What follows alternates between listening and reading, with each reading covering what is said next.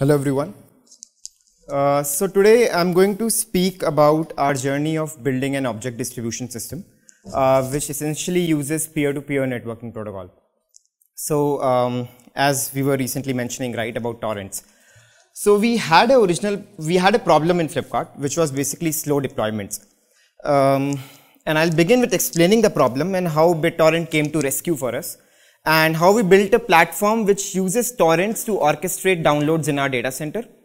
And we'll go through a demo and our tuning and adoption exercises for the same. So when you want to distribute files, right, from one machine to another, and over network, there are tons of protocols to do that. You have the time and tested FTP. You have everyone's favorite HTTP, where basically it's transferring CSS, JS, HTML files from a server to a client. And you have BitTorrent. BitTorrent actually accounts for 5% of internet traffic in download and more than 30% of internet traffic in uploads. So you have all these protocols and they have all their uses and they're all used for different purposes. So before we go into where we use BitTorrent, right, I'll talk about how we do deployments in Flipkart. We have our own data centers. So basically there are rows of physical servers out there.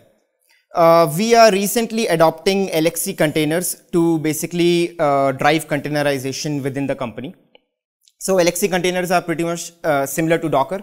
You generate an image when you are creating a build, and when you want to deploy a cluster, you essentially want this image to go on all these physical servers where these containers would spawn up. So if, let's say, I'm deploying a 100 node service all at the same point of time, I would have probably 100 physical servers downloading this one image, and once 100 containers come up, they are put behind a load balancer and your service is up. So the problem we started seeing was that when we started deploying large clusters, our deployment time started to increase linearly.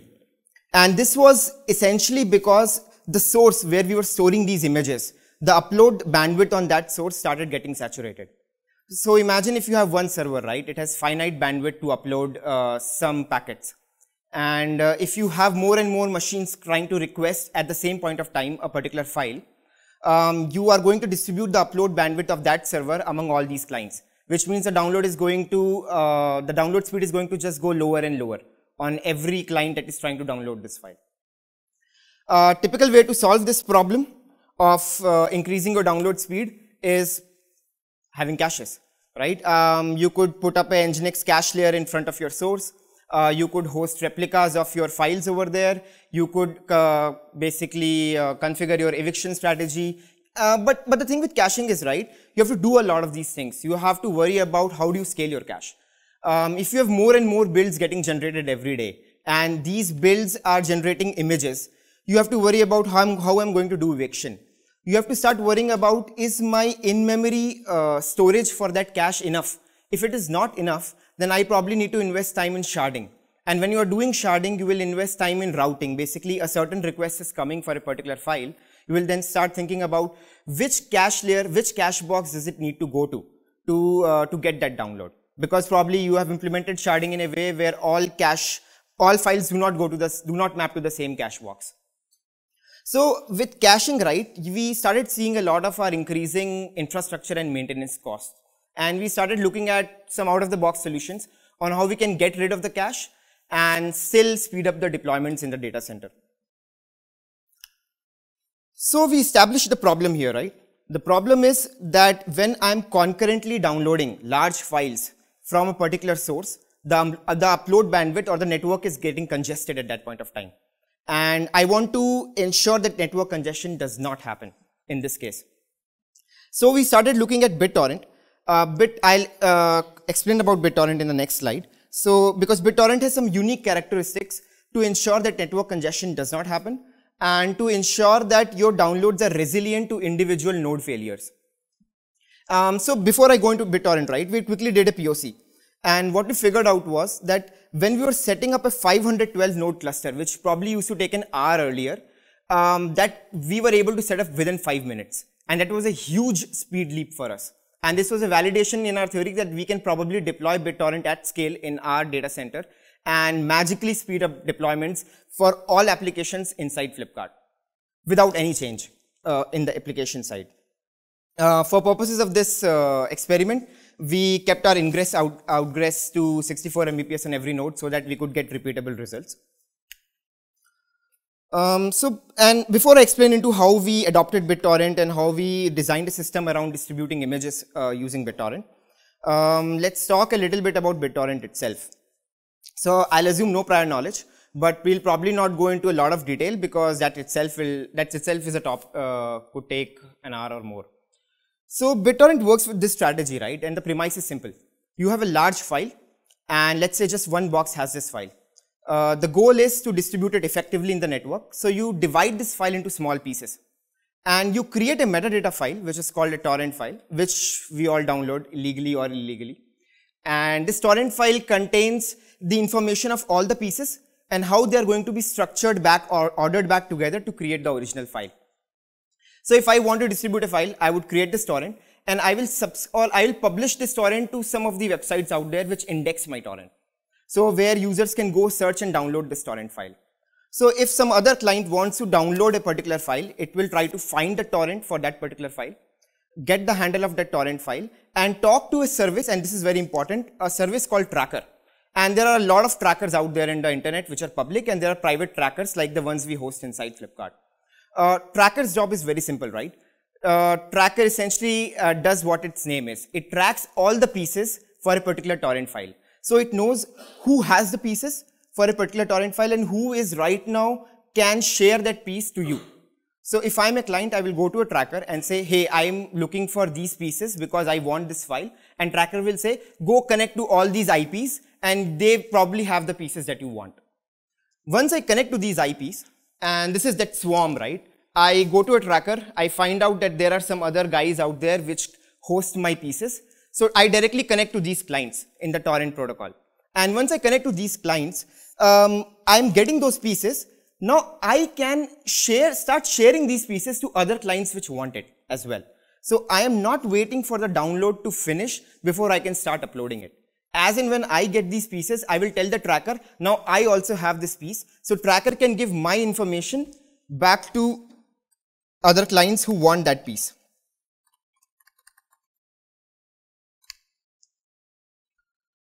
So there are few standard terms out there that you should probably be aware of.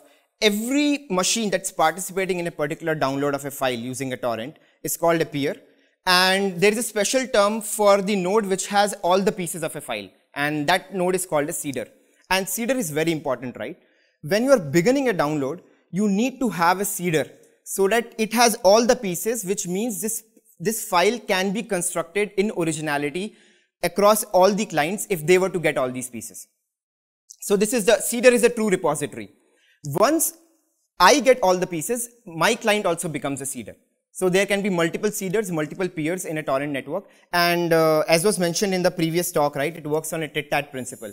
The more you download, the more you upload pieces to other clients, the more you can download as well. So this is the basic flow control that BitTorrent protocol uses. And having established this premise, right, and we had this POC where we were able to deploy a 512 node cluster within 5 minutes. We came up with some very simple design goals.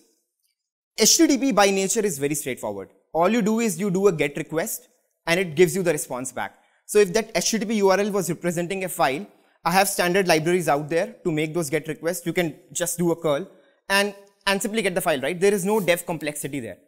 But BitTorrent is not the same. In BitTorrent, you have to think about availability of tracker, you have to think about the torrent file, you have to understand, parse it, you have to reconstruct the pieces back together. And you have to ensure that if torrent is becoming unhealthy, you have to do something about it. So we wanted to design a system which can run in our data centers, and it's dead simple to use for everyone. All you have to do in that system is give it HTTP URL that you want to download. And that system should internally download any HTTP resource given to that using torrent protocol. So if I have a handle for a file which is being hosted by a server as a HTTP URL, earlier it was getting bottlenecked because I was doing standard HTTP download. Now what we want to do is give this HTTP download to our Shatabdi system, and Shatabdi is the name of the system that we built. And it will figure out whether I need to download this file using HTTP, whether I need to download this file using torrent. If there are concurrently multiple clients which are downloading this file, do I need to orchestrate the download in some manner? So dead simple to use and speed up download of any HTTP resource. These were the primary requirements. And at this point of time, I would like to introduce Shatabdi. Shatabdi is the name of a system which we built to solve this problem, tailor-made for fixing deployments in Flipkart. Download simply scale. We don't worry about these days that whether I'm deploying a 100 node cluster, a 500 node cluster, or in some cases a 1000 node cluster, is my source going to get choked? We do not scale the source. We do not modify it for any reason. We just hand over the download operation to Shatabdi and it internally figures out what to do. And we will go into the internals of Shatabdi soon. It's resilient to node failures. What do we mean by that is, if there are some nodes which are seeders in this network, which have all the pieces of a particular file, and some of the seeders were to go down. BitTorrent protocol by design ensures that if there is at least one seeder on the network, your torrent can always finish because pieces are out there in the network for your clients to grab them. Shatabdi goes one level ahead. If all your seeders were to go down, Shatabdi will figure out that, okay, the torrent is unhealthy. I do not know how to complete this torrent download. And we have seen this, right? We are trying to download a rare movie from internet. And we figure out that we cannot complete a download because there are not enough people seeding that particular file. So what Shatabdi does is, Shatabdi knows where this original file is located. That is the source. So Shatabdi will figure out that I need to make this file available on the network again. And it will create a seeder at that point of time so that the download can finish for everyone involved. And we try to push all of this logic to the client. You just have to give the client this URL and it will do the rest. And what does client do? Right? So, as I said, right, client provides you download guarantees. It will ensure the download will finish no matter what till the source is up. It will do torrent discovery. So once you give an HTTP URL to the client, the Shatabdi client, it will figure out what is a torrent for this particular HTTP resource. And if there is none, it will create one. It will ensure that source is not getting overwhelmed, which was our original problem statement. Source getting overwhelmed was leading to slow deployments. So it will ensure that if the torrent is not there, and if 100 clients are trying to download a file, only few clients go to the source and download the original file. And then rest of the clients will use torrents to distribute the file in the network. So it will give those guarantees. We do a lot of work around ensuring that there is high availability of the different components which go in BitTorrent protocol. So as I said, tracker, we have a discovery store for torrents and we ensure these remain highly available. We ensure our source remains highly available. And we do a lot of deep integration with our in-house alerts and metric solution so that we can monitor if something is going wrong and we can then react to it. Not proactively, that is observability. So with this, I will go into the component diagram and I'll try to explain what goes under the hood, right? This is one peer.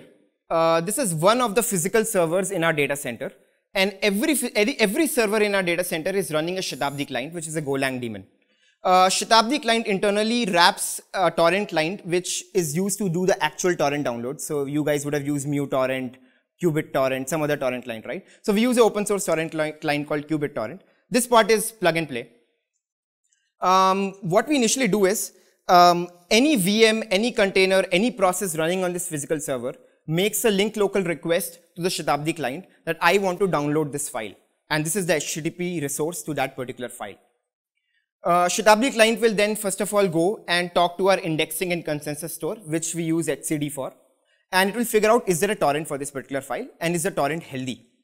If there is a torrent, it will try to get the torrent, hand it over to QBitTorrent. And at this point of time, QBitTorrent will talk to all the other clients by talking to tracker and figuring out what are the clients. And it will try to download the pieces for that particular file. So you will never hit the original store at all for that particular resource.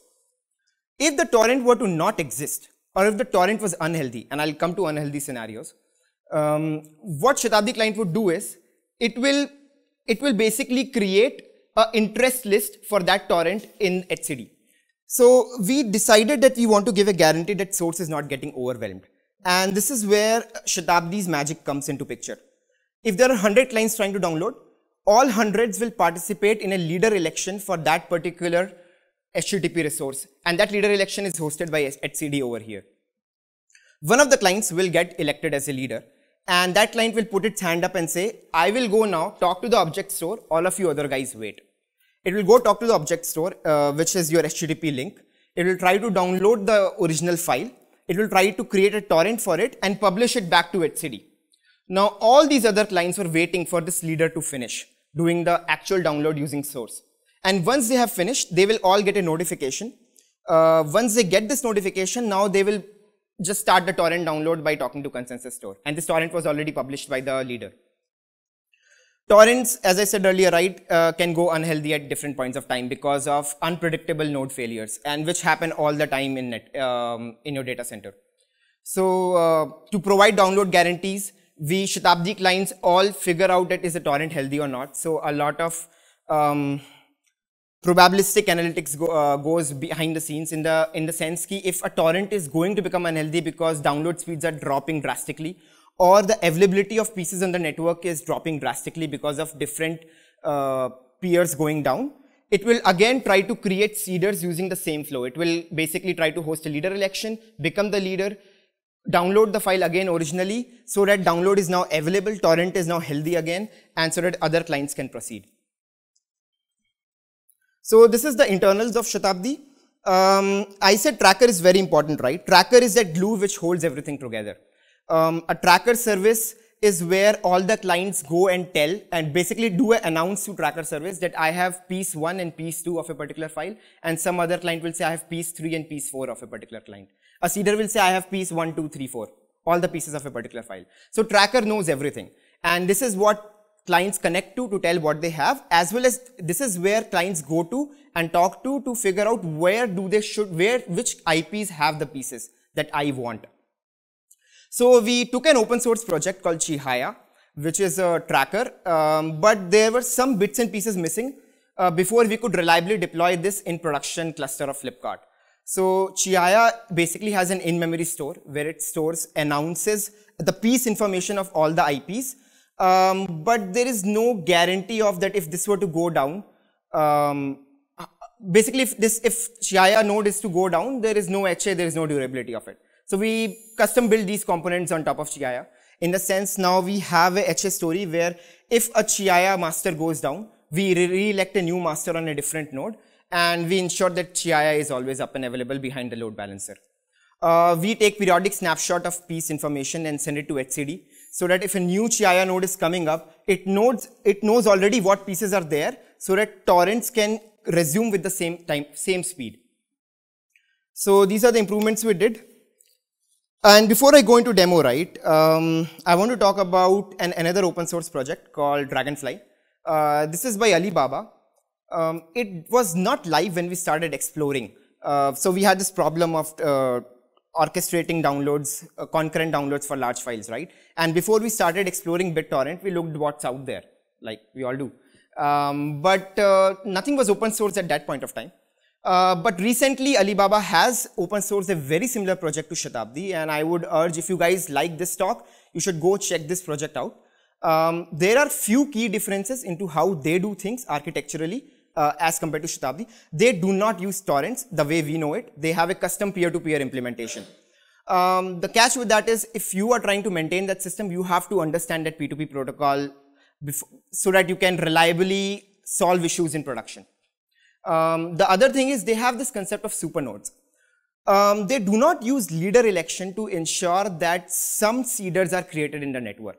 What they do is they create they have a set of nodes in their cluster which they use as mandatory cache. So before beginning any download on your client, their node will download the actual file, and then rest of the clients will start downloading from that particular node, and they call it supernodes. So they need to have a caching layer, which is not a requirement for Shatabdi. These are some sequence flows. These are mostly what I talk about when in the component diagram. So we'll go through more of them when we see the demo. But these are there in the slide. So in case you want to refer to them or you have questions around these sequence flows, they basically go in a lot of detail around how we orchestrate downloads between a torrent client, between a direct client, how we do leader election, how we do discovery, and how all these pieces talk together. So this demo is about basically orchestrating a download of a file across 5 nodes. And we are going to do this in 2 batches. We are going to download a never before seen file by Shatabdi on 3 nodes.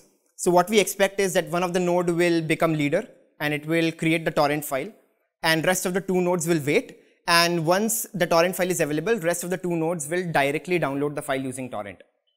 And when we start the second batch, because deployment is usually done in batches inside Flipkart, right, to maintain certain availability ratios. When we start the next batch, they will instantly start downloading using torrents because the torrent is now already available in the Shatabdi system.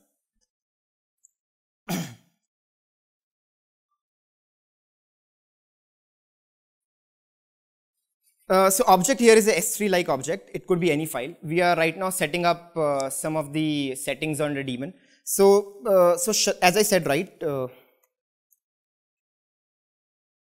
Shatabdi has a daemon installed on every server. So we configure certain things.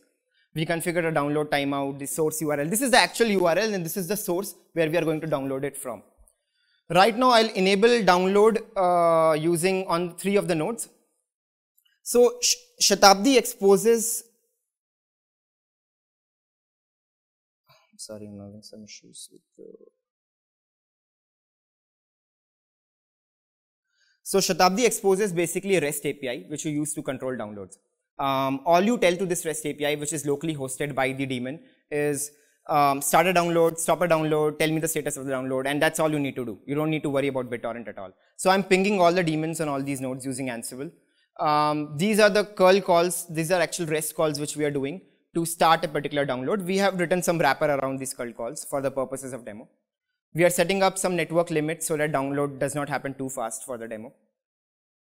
And here we are going to start a download of this particular file on all 3 nodes concurrently. Now what would happen is that these 3 nodes are starting the download. If you see, these 2 are waiting in leader election as torrent was not found. And we just noticed that this guy, this third machine, got elected as leader. It started directly downloading from object store. It created a torrent file after the download was complete, and it became the seeder. Now once it became a seeder, you can see they got this notification that torrent is available, and this is all happening in real time. And torrent magnet is now, they downloaded using torrent magnets instead of downloading directly from source. And these are some of the metrics for that particular system. These are internal Grafana dashboards. Next, what we do is we enable Shatabdi daemon on rest 2 of the clients. So we start download on these 2 batches, in this batch on these 2 nodes. And the download should immediately start on both of these nodes. So the moment I start, it finds a torrent because it was created by the first batch. And torrent has started and it has already finished and it has started seeding this particular file for everyone in the data center. So these are metrics for 2 different batches that you see over here. We have more metrics, but for interest of time. There are a lot of learnings, right? And this was not the final state when we started building it, right? We arrived at this after a lot of benchmarking, a lot of trial runs. We did not take into account torrent healthy scenarios, and we actually burnt our fingers in production because we figured out that seeders, if we have 4 or 5 seeders, they will never go down all at the same point of time. But that actually happened. And we figured out we need to have a way to make torrents healthy again. In the same way, right, and I talked about network being the bottleneck earlier. But once we moved to torrents, we started seeing disk as becoming a bottleneck. We have some really old hard disks in the data center on some of the boxes, and their disk speeds are abysmal. So what's happening in torrent is you are not really doing sequential writes. You're doing a lot of random writes because you have all these disparate pieces coming together which constitute a particular file. And your disk is spending a lot of time. You're doing a lot of time IO writes and doing them randomly on the disk. So a lot of time is spent doing IO seeks. And we started seeing that for particularly 50 clients, for 24 Mbps ingress and outgress, it was taking 150 seconds to complete a 3 GB file, which was a lot more than HTTP. And we figured out there has to be a way we have to speed this up, otherwise our whole BitTorrent exercise is a failure. So what we did was, before starting a download, we actually mount an in-memory file system, a tempfs volume, and we complete our entire download in memory. So all the pieces that are getting downloaded and are getting uploaded while the torrent is in progress, while you are still basically trying to download a particular file, happens through in-memory. Once the torrent is complete, once you have the entire file, I can serve this file to the LXC container ecosystem so that it can spin up a LXC container out of it. And I do not need random writes anymore because all the pieces are with me now. All I need is for this file to get uploaded to other boxes out there. So then I will do a file flush and move it to hard disk again and free up my in-memory file system. We spent a lot of time tuning and tweaking libtorrent. So libtorrent is an internal library which almost all standard torrent clients use out there. It's like kind of the reference implementation. And it has so many ways you can tune send buffers, you can tune receive buffers, you can tune timeouts, you can tune certain torrent related tit-tat principles. So that, so torrent has certain principles around if you upload more, I will give more data to you. And some of these principles did not make sense to us in a data center kind of setting, not in a public internet. So we had to tune those. We spent some time tuning our file sync operations. These are early days for Shatabdi. While we are in production and we are present on Shatabdi client is deployed on every single physical server of Flipkart. Not everyone has moved to containers. And that is an ongoing task in Flipkart. And as and when we are adopting, those orchestration of images for a particular container happens through Shatabdi. So as of today, we have 600 GB that is transferred every single day using our Shatabdi system. We have 250 unique container images being deployed in a day at any point of time. And right now we have 2,500 bare metals which are participating in these LXC container downloads. In production, while we have done benchmark exercises for 1,000 plus node clusters, in production we have, so Flipkart.com gets deployed using Shatabdi. The website that you see out there, that gets deployed using Shatabdi right now. So, and it's a 450, the cluster size is 450. Some of the references, again, this is for, if you go through the slides, you can refer these. This is the team, some of them are actually here in the back. And I think we have some time for questions. Okay. So if you want more detail on any particular thing, sorry, references. The slides are there on the Hasgeek proposal page. So you can just, the demo is also there.